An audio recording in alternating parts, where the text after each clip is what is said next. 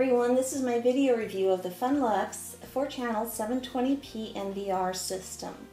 So this is the system right here. This is one of 4 cameras. As you can see, it's very compact.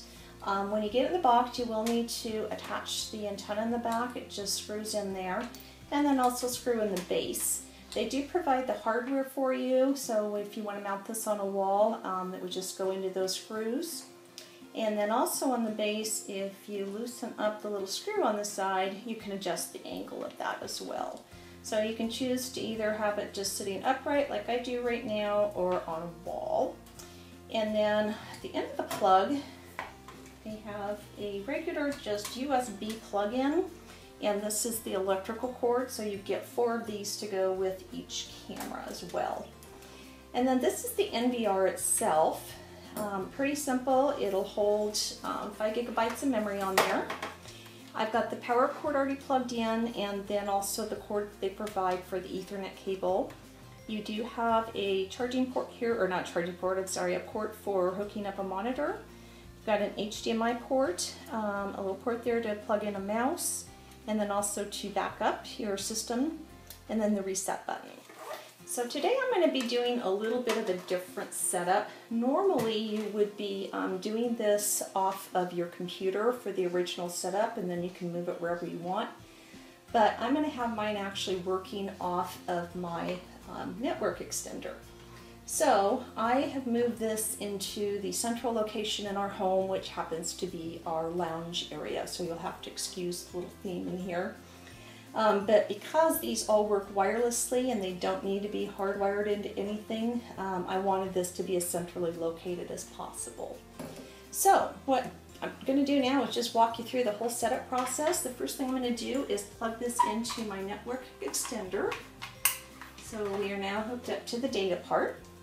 The next thing that you want to do is go into your phone or your tablet. Download the free app. It's called MeShare, M-E-S-H-A-R-E.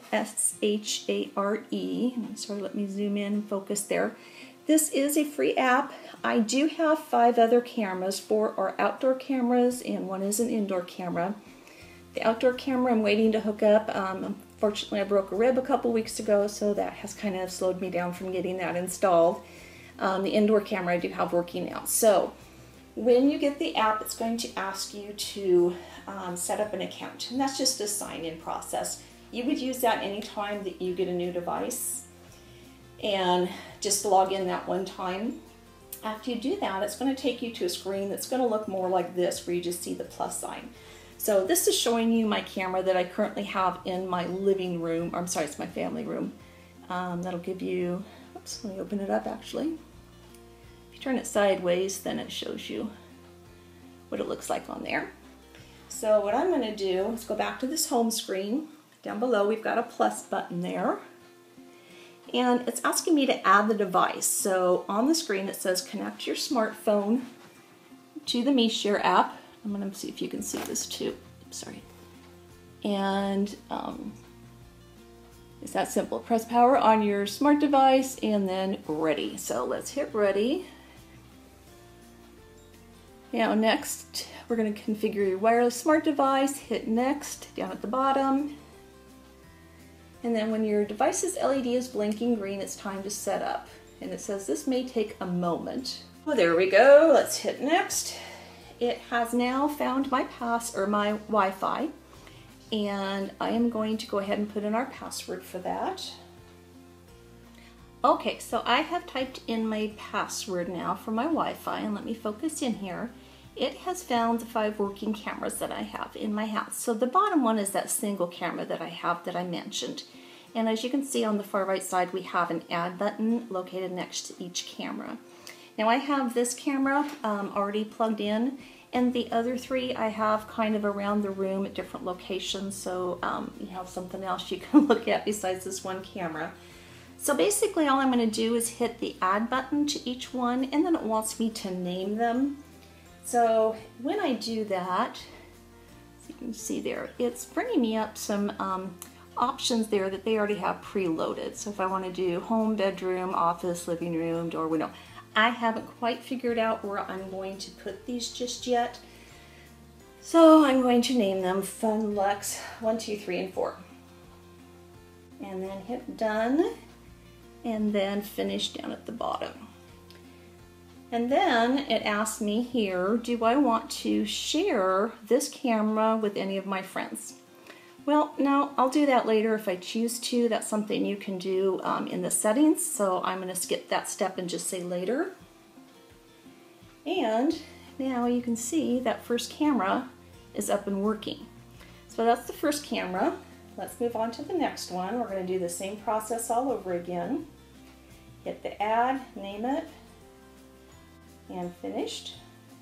And there's camera number 2, which if I go sideways, there's our bar area. We'll come back and look at these in a little bit, but let me just keep adding all the other cameras and I'll be right back. Okay, I am back. So let's take you through all of the cameras that I have here. So this is camera 1. You can see by the name up here in the corner. If I turn it sideways, it's going to give you a larger image. And then let's go through what we have down at the bottom. We have a little video icon that if you press that, it's actually now recording. So this means if you're not at home and you get some sort of alert that something's going on with your camera, you can just go ahead and start recording that all on your own. You can see the count down here, how long it's going, and then you just simply press that to turn it off. It's told you it was saved. You can also take an individual snapshot there. The audio buttons are not going to work for this, but right now we actually have this in the low definition. And I find that's perfectly fine, especially because you don't want to use all your memory up. So if we were to switch over to high definition, you're going to see that there is a difference in the picture quality, but it's also going to take up more of your memory. So there's the high definition. And I'll show you again what it looks like compared to the low definition. So really not that big of a difference, but again, if you really want to, for any purposes, zoom in on somebody's face or something and get a much clearer picture, you can do that. Let's see, time and date is already showing up here right across the top, so that's already done. I'm going to show you some screenshots real quick here about the different device settings.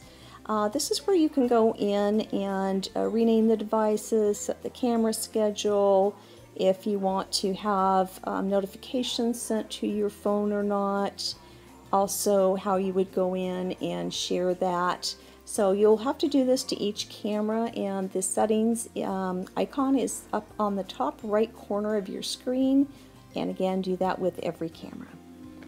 If you do choose to share the camera, you can share it via Facebook, your contacts, or an email address. Now this camera, I want to take you through all the different cameras that we set up there. So there's camera 1, 2, 3, and 4.